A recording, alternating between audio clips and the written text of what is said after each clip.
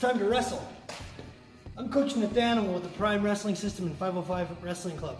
Today we're going to do a sweet little foot sweep that hopefully gets you 4 in a freestyle match. Got Coach Sam here. He's going to love it. We got a good collar tie.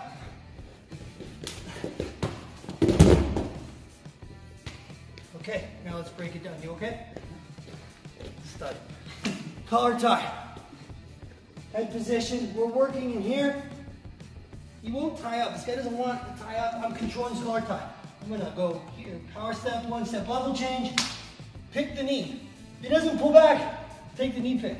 He's going to pull back though. When he does, all of his weight shifts just momentarily to the trail leg. When that weight is there, I'm going to bring my elbow high on my collar tie. I'm going to do a skip step right into my foot sweep and speed it up. Up with the drop. What really makes it work is getting him to shift that weight to the back leg, skip step, and I'm pulling his head laterally, sideways, not back, not going through him. I want him to fall sideways.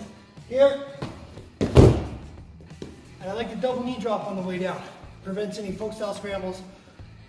But that's going to be 4 for you in freestyle. Let's do it one more time fast. Other angle.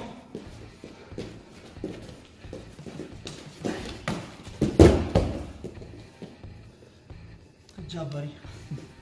Get your 4.